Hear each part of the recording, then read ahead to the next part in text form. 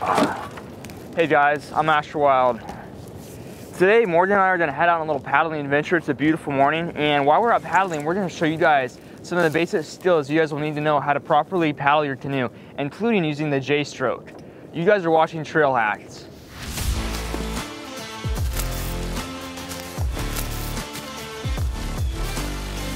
Before you head out on the water, it's important to have a float plan.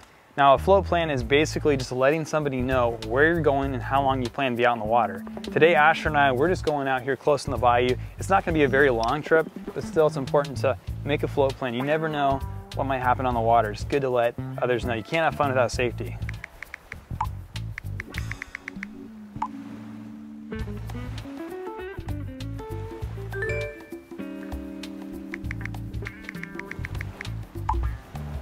All right, let's go. It's always important when you head out in the water to make sure you have a good PFD that fits your body type and is nice and snug. So I got mine on right now.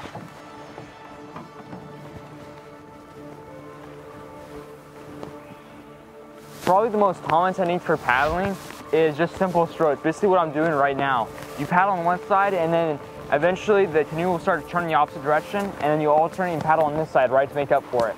This isn't the most efficient method though, because what's gonna happen is you're gonna zigzag a lot. You're gonna be going back and forth, and that takes up a lot of time and energy.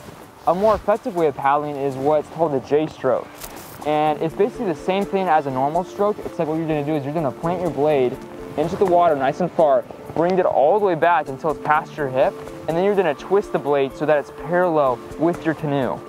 So you bring it up top, pull it all the way back past your hip, twist it a little bit so it's parallel, and that's gonna actually offset your stroke, so that instead of going like this, you're gonna stay nice and straight so that you're more efficient.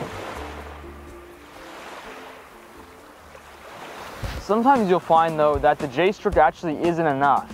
If you're facing a strong wind, kind of like right now, the wind's picking up, or a strong current, what's really helpful to know is what I like to call the rudder method. And the rudder method is basically taking the J-stroke just a step further. So right now I'm paddling on the left side. So say there was a really strong wind coming this way, I could use the rudder technique to off balance that wind and keep me turning in the right direction. So what you saw right then was probably the background shifted a lot, right? I'm paddling one way and I use the rudder method and I turn this around, right? This is a really effective method for properly turning your canoe. We recommend that when you're going paddling, it's best to go in groups of at least 2. The buddy system is really helpful. Not only do you go faster, but it's just better for safety in general. And when you're paddling with multiple people, it's crucial you remember teamwork. The person in the back, it's his primary job to make sure that you're steering correctly, that you're going in the right direction. The person in the front, in my case Morgan, it's his job to provide a lot of the thrust needed for us to get from point A to point B. It's also his job to be the lookout.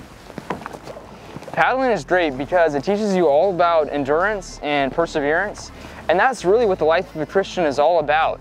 In the world, there's going to be all kinds of currents and winds that are going to try to push us back, but for the true follower of Christ, we have to be pushing forward. We can't stop and give into those, because if we stop for 1 second, we're going to be pushed back. We have to persevere and follow after Christ with all of our hearts, souls, mind, and strength.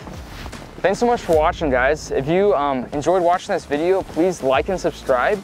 And if you're interested in learning more about Trail Life USA, about how to start your own troop or become a troop member, please head over to their website, traillifeusa.com.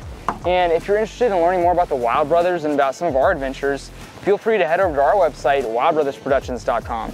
Thanks so much, guys, and looking forward to seeing you guys in the next episode.